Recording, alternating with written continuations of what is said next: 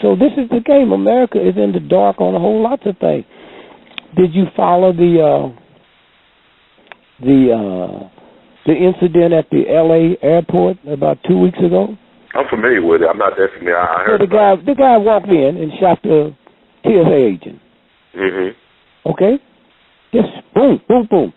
And then the reason I asked you was you don't need to pull this up because after he shot him, he got on the escalator. Did you see that? And went upstairs. Oh, wow.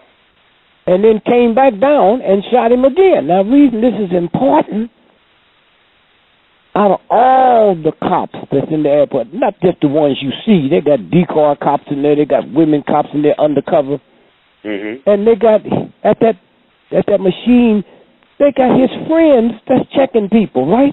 So you tell me he shot and nobody's around him? You telling me he is shot? The guy who shot him went upstairs on the escalator and came back, and there wasn't no cops around him? You know, not because they think he's going to come back. So how does he go upstairs and come back and shoot you again? It must not have been nobody around you, especially no cops. Something ain't right about that story.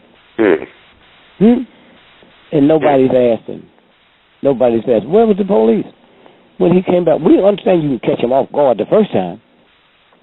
But there have been so many cops in that area and around him and people administering first aid to him, seeing if he's dead or not, and don't shoot nobody but him. Where was the other people since he's supposed to be mad and crazy? That's right.